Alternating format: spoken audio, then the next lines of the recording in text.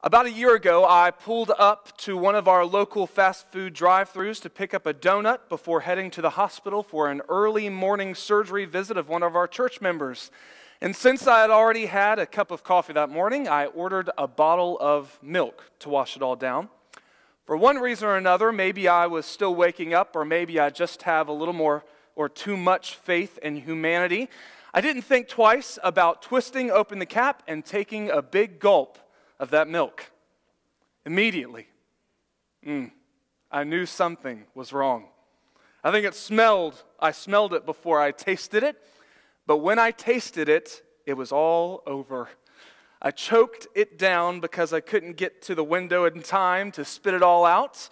I turned the bottle over and checked the expiration date. 2 weeks expired past shelf life. Yeah. I was in a hurry so much that I didn't have time to go in and chew them out, but I just drove off and threw the bottle of milk away later. I wouldn't have chewed them out. Well, I don't know. Maybe I would have. That same week, on a similar morning, I again pulled up to the same fast food drive-thru to pick up a donut before heading to the hospital for an early morning surgery visit of one of our church members. And since I had already had a cup of coffee that morning, I ordered a bottle of milk to wash it all down a second time. For one reason or another, maybe I just have a little too much trust in humanity, or maybe because I'm a total idiot, which is probably the case, I didn't think twice about twisting open the cap and taking a big gulp of that milk. Same song, second verse. Except this time it was 2 weeks and a couple of days past the shelf life, and I had a little more time on my hands, so I parked the car, went inside, politely told them about my last 2 visits, and watched as they threw out over a dozen bottles of milk from their shelf. What's the moral of the story? Never drink a bottle of milk that I buy from you at Dunkin' Donuts, number one. But seriously, it is something that we don't like to think about and we don't like to talk much about, but we have an expiration date. It was stamped on every human the very second that Adam and Eve bit into the fruit that God had told them that it would only bring them death. We have an expiration date. And that knowledge of our mortality can do one of 2 things to you. One of 2 things can happen with this understanding that we have an expiration date. Number one, it could spur you to live a better, more fuller life, or it could paralyze you into never living your life. The Apostle Paul knew full well the fragility of life. By his testimony in 2 Corinthians chapter 11, he faced many near-death experiences. In that passage of Scripture, he relays that he was whipped 5 different times. He was beaten with rods 3 different occasions. He was stoned once. He was shipwrecked 3 different times. And on one of those occasions, he spent 24 hours in the water waiting for rescue.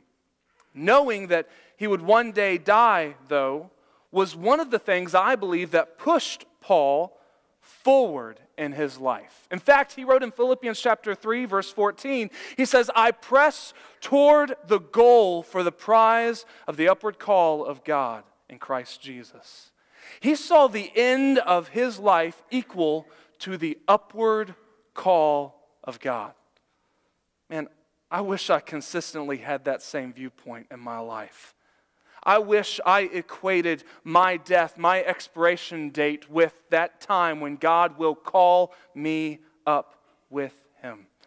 Sometimes when we hear something like death equaling the upward call of God, we accuse that person who is saying that they're too spiritual. You've probably heard it before. Maybe you've even said it yourself, that they are so heavenly minded that they are no earthly good. Well, Paul was far from that. He was very much good for our world. Christ used him greatly. The inspired Paul, he left believers several different directives on how to live practically and spiritually in this world. And I don't think that there are any that will thrust us into the year 2018 none better than Ephesians chapter 5. We've read it already in our scripture reading, but let's again look to verses 15 through 21. He writes, "See then that you walk circumspectly," or carefully, "not as fools, but as wise." Verse 16, "redeeming the time, because the days are evil. Therefore do not be unwise, but understand what the will of the Lord is, and do not be drunk with wine, in which is dissipation, but be filled with the Spirit, speaking to one another in psalms and hymns and spiritual songs, singing and making melody in your heart to the Lord, giving thanks always for all things to God the Father in the name of our Lord Jesus Christ, submitting," verse 21, "to one another in the fear of God." These verses provide a unique outline for our lives to follow. I call it an outline, but really it's just one final command that Paul gives to the Christians there in Ephesus and to us today as we are entering this new year. And from that final command, Paul will write a little more explanation as to what it means to live by that command. For today, especially, I want us to apply it as to how we ought to live this year. I know that it's almost been a full week since the new year, and most of us probably can't even remember the resolutions that we made last week, much less that we've made good on them or we've stayed faithful to them. But how does Paul tell us as 2018 Christians, how ought we to live this year? What's that final command he gives us? It's be careful. Walk circumspectly. That's what he writes there in verse 15, the very first part. Walk carefully. What? Are you sure that this is the same Paul? The whipped, beaten, stoned, shipwrecked Paul? Why is he telling us to be careful? Paul, you ought to be a little more careful. I would think twice about getting on a boat if I was shipwrecked once, much less 3 times. Maybe you ought to be a little more careful, Paul. But the problem here is that we have a misunderstanding of what Paul means when he says for us to walk circumspectly or for us to walk carefully. What he is saying here is to be careful in our Christian walk. Let me try to relay it this way. The Winter Olympics, they're coming up in a month, and I'm pumped. I love the Olympics. I especially love the Winter Olympics. I told Rachel the other day it's because I can actually do one of those sports that they're involved. I can ski. I like skiing. I can't do any of the Summer Olympics at all. No, I can't even run. But I love the Winter Olympics, and they involve hundreds of athletes all over the world who take risks in order to bring glory to their country, to make a name for themselves, to make their parents proud. And in the Summer Olympics, our family, especially Claire, loves watching gymnastics. And the balance beam is one of those sports that I always find myself asking, how did they even learn to do that without breaking their neck first, right? Like, how can you what was the process and how you learned to do a backflip on that little small piece of wood? How did that happen? They're going to do flips, and they'll do handstands and toe touches and all the things that none of us can do on regular ground, but they'll just do it on 5 inches of wood. But here's something that you'll never see in the Olympics. You will never see an athlete get on the beam, hug it until the time expires, and then jump off with this dismount of ta-da! After having just clung to it for the minute of their quote-unquote routine. I think sometimes we read Paul's command for us to be careful, to walk circumspectly, walk carefully, and we walk our lifetime balance beam routine hugging the beam, only to die and get to heaven with this dismount bow. I did all this for you, Jesus. Aren't you pleased? And our routine, our life was basically just hugging the beam. Paul's not talking about living safely. He is talking about walking carefully, though. In fact, that's one of the last things that he means is to be safe.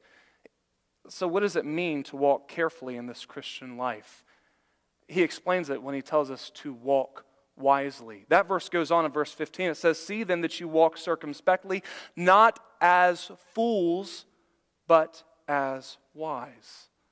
Paul isn't calling for Christians to circle the wagons, to start a commune, to hug the beam, to live just us four, no more, holy huddle kind of group. He's not calling us to do that. He's saying that as you walk through this world, be wise. Proverbs says that a very big part of being wise is thinking slowly. Don't be brash. Be intentional. Don't be wasteful of your life. Be careful. Walk circumspectly. In fact, that's exactly what it means by walking wisely. He tells us that the explanation of that is to redeem the time you have. Verse 16 goes on, redeeming the time because the days are evil. There's a number of Greek words that Paul could have used in this verse when he talked about time, but he used the word kairos. Kairos. It refers to a set time, a measured, allocated, fixed season. Essentially, Paul is saying for us to buy up for yourself every bit of the measured time that you have on this earth. While he refers to our lifespan time through this use of kairos, our time on this world, it's helpful for us to remember that our lifetime is made up of ticks on a clock. Chronos, another Greek word that he uses at another point. And the idea being that you're not going to redeem your whole lifespan time here if you're not going to redeem every second of the day. If you're not going to buy it, take it captive, take it to the bank, and use that second, your whole life will not be redeemed either. Here's what I mean, to try to bring it down a little bit more. 62 years ago tomorrow, 5 promising, talented young men about my age were martyred for their faith in Christ in the jungles of Ecuador. Jim Elliot was 28 when his kairos, his measured, allocated, fixed, set time was up. He's one of the most prolific and inspiring missionaries of our day. He was an excellent writer and a charismatic preacher. His diary eerily rang with prophetic promise of his own death when he wrote, "He is no fool who gives what he cannot keep to gain what he cannot lose." He is no fool who gives what he cannot keep to gain what he cannot lose. He looks at his life and he says, why wouldn't I waste my life for the gospel when I can gain a relationship with Jesus? I'm no fool. Many other powerful quotes are attributed to him that inspire us to walk wisely by buying up every second of the time that the Lord has allotted us. He wrote once, "Man is invincible until God is finished with him." Man is invincible until God is finished with him. The idea of, why should I be scared? If God wants me to live, then I'll live. If God wants me to die, then I'll die. Why wouldn't I spend my life in the jungles of Ecuador ministering to people who hate me and they don't like the way I look and I bring in a different society and they're scared of me and they'll ultimately kill me? Why wouldn't I spend my life doing that? Because if God wants me dead, then I'm going to die on my sofa. Man is invincible until God is finished with him. He is no fool who gives what he cannot keep to gain what he cannot lose. Interestingly enough, Paul further explains what it means to redeem the time there. I've only given you 2 of those Jim Elliot quotes. Hold on for another. In verse 17, he tells us, "Therefore, do not be unwise, but understand what the will of the Lord is." And so the question might be to you this morning, so what does it mean to redeem the time that God's given me? How do I redeem it? Is there a coupon that I can take? How do I redeem my time? Paul writes that it's by understanding God's will for my life. By understanding God's will for my life. I think Jim Elliot's most powerful quote that I've tried to apply to my life was his plea to young people to answer the call of God on their life. He wrote, "Wherever you are, be all there.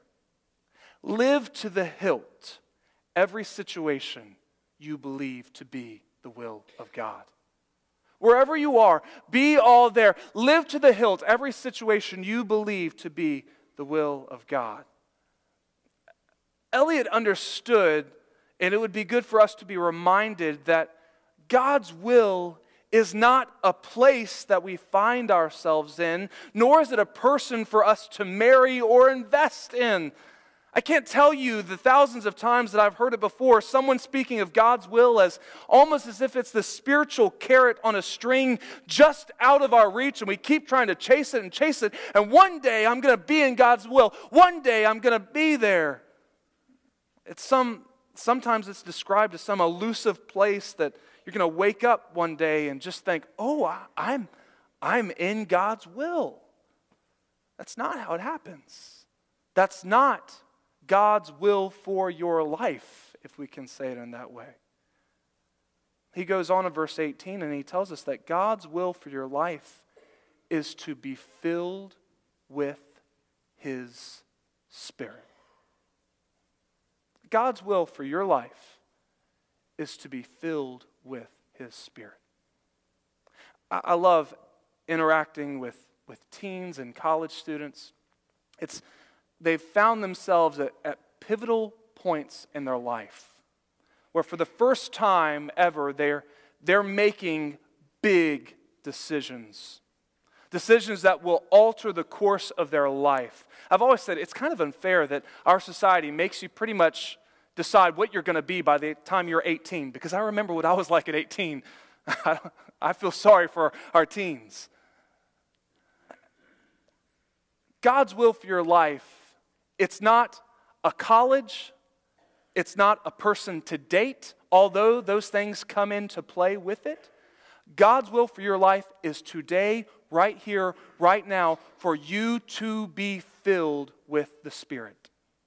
For some reason, we preach to teens and college students a lot about find God's will for your life, but we don't talk to senior citizens about God's will for their life. We assume that they're already there, that they've already attained it. I don't mean to be harsh to some of you today, but I have met some senior citizens that are so far from God's plan for their life that it's sad. They are not living a life pleasing to God. They're not living a life that is being filled with the Spirit of God by any stretch of the imagination. It has nothing to do with your age, your station of life. It is all about you giving up and giving in to God. That's what God's will is for your life. He writes in verse 18, he says, "Do not be drunk with wine, in which is dissipation, but be filled with the Spirit." That's God's plan. That's God's will. Be filled with the Spirit. In a strange way that I battle with sometimes when I read this passage, Paul uses the negative effects of alcohol as an example for what it looks like to be filled with the Spirit. I don't know that you can take this any other way. Here he condemns drunkenness. He calls it dissipation. That's debauchery or moral looseness. We'll call it that. That might be the most understandable way to get this. Moral looseness, that's what drunkenness is, Paul says. The problem with alcohol is that it changes you into something else. It alters whatever your reaction, maybe it's rowdy or gloomy, that's how you term whenever you have a drink. It changes who you are from the norm. It makes you say things that you would not ordinarily say. It gives you an attitude that you would not normally have. It makes you do things that you would not soberly do. This is not the point of the sermon, but it's important for us to note here that drunkenness will never solve a marital dispute. It will never help. marriage issues. It will only cause you to say hurtful things. Drunkenness will never alter your circumstances for the better. It will only change your attitude for a certain particular moment. And then you just wake up with a hangover. Drunkenness will never solve a problem. It will only create more. As hurtful and as dangerous and careless and as morally loose as drunkenness is, on the other side, you have the example of how helpful and secure and comforting being filled with the Spirit is. Alcohol makes you say things, it gives you a different attitude, and it makes you do things out of the ordinary for you, but so does the Spirit of God in you. But for your good and for His glory. In verse 19 he says, speaking to one another in psalms and hymns and spiritual songs, singing and making melody in your heart to the Lord. The Spirit of God indwelling a believer will make her sing to God for the benefit and the encouragement of all those around her. It will make you say things differently than what you normally do. When God is so filling your life, when the Spirit is indwelling in you and you are allowing Him to have full sway, He will change the way you talk. I love it.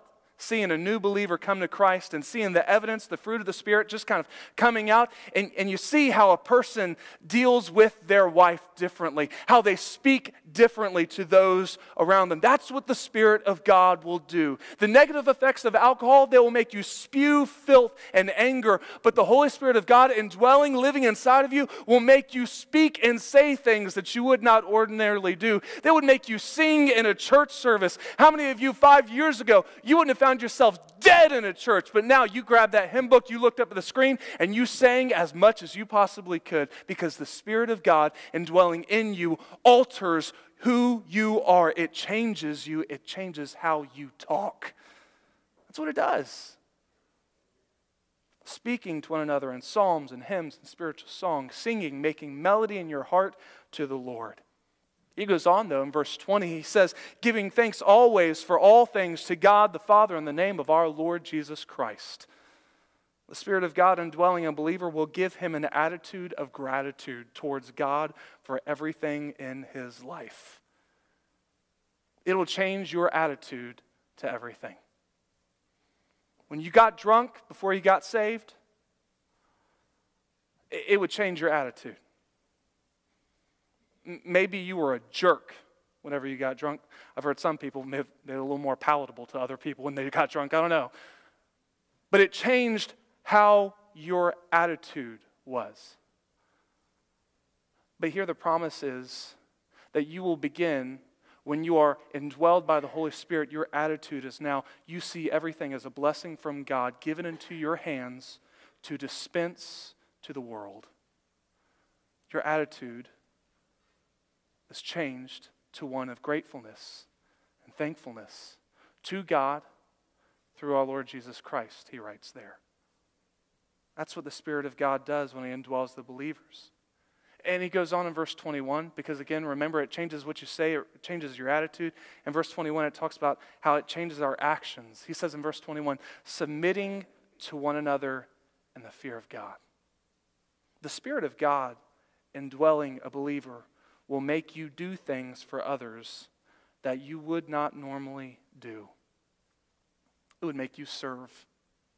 It will make you submit to another person, to find them more in favor than yourself, to think of others aside from your own self. It's so interesting what happens in the life of a believer if we just surrender to God, allow ourselves to be filled with Him, and we reap these benefits. He changes what we say, He changes our attitude, and He changes our actions. That's what God does. So how ought we to live in this year? It's not necessarily an outline. It's one central command. Walk circumspectly. Be careful. Well, how do I walk carefully? Paul says to walk wisely? Well, how do I walk wisely? By redeeming the time given you. Well, how do I redeem the time? That's such a strange thought. By understanding God's will for you. Well, what's God's will for my life? To be filled with the Spirit. And when we come down to that God wants you to live a Spirit-filled 2018, it means that you give up everything that is you and you take up and take on everything that is of God. That if He convicts you of sin, that's it. It's out of my life. If you read it in Scripture, you obey. How ought we to live? Circumspectly, carefully, not safely. Don't confuse carefully and safely. We are to live carefully in this world because Scripture says here in Ephesians chapter 5 that we are in evil days. Be careful how you walk. The whole point of this is to be filled with the Spirit. And when you allow the Spirit to come in and change you, He will change the way you talk, He will change your attitude, and He will change the way you act among other people. How ought we to live? For God. Redeeming the time. Take every second captive. Don't waste one day. A couple of weeks ago, I had been in the office and things weren't coming quickly to me. I was trying to study for a sermon and I kept getting distracted and things kept happening. And I remember grabbing my coat and muttering under my breath as I was about to head home and thinking, I completely and totally wasted today. I wasted just about every second of my day. I tried to study, but I didn't have enough discipline to do that. Tried to make a visit, and the person wasn't home. I tried this, I tried that, and when you look at it, that day was wasted.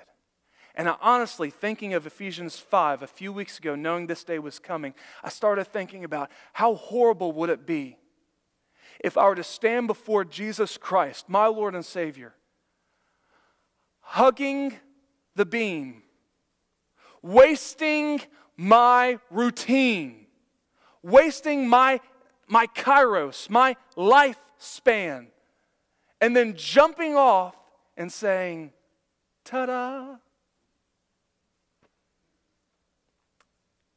Don't waste your life. Don't idle your life away by spending time at things that aren't going to matter for eternity. Don't waste your life. Don't waste your year. But look, a year is made up of 365 days. You're going to waste your year if you waste a day. That's what Paul is trying to get to the Ephesian believers and us today. For us to take every second captive. You are no fool if you give up what you cannot keep to gain what you cannot lose. Redeem the time. What's God's will for your life? Be filled with Him, emptied of yourself. Let's pray.